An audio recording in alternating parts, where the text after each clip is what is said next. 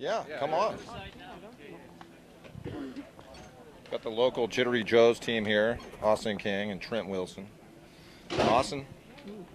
Yeah. Most aggressive rider, first day? Yeah, I had to stab a guy for it.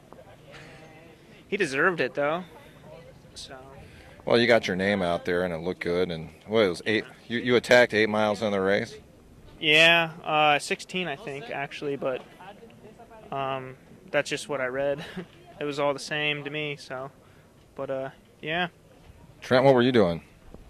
I was just egging him on. I was like, catch in Rome, Kinger, have a good one, eh? Don't hit the wind too long. Yeah, have fun out there. Hey, so like last year when you were here in Georgia living and you had a problem, somebody told you to get a hat that had a flag on it, and you were wearing it around, and it may have been in bad taste. What hat was that? Yeah, no, it was I had this cool looking hat. I had a Confederate flag on it, and I pretty much got a strong history lesson in American history, pretty much first day Georgia, and that hat hasn't come out since.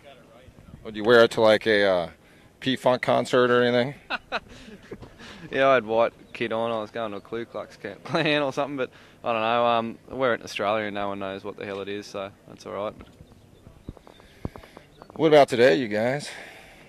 He's going to go from the gun and maintain it the whole way. In the neutral, actually. In the neutral.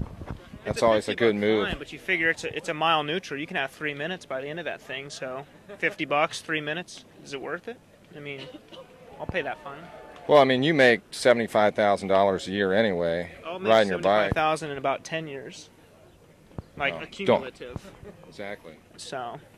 Well, good luck. Yeah. Thanks, man. Are we going to see you out on a climb or something? Yeah, we're gonna be up at the top running back and forth on Brasstown. Sweet. Give us a push, eh? Like taking our shirts off and waving flags. It's cool.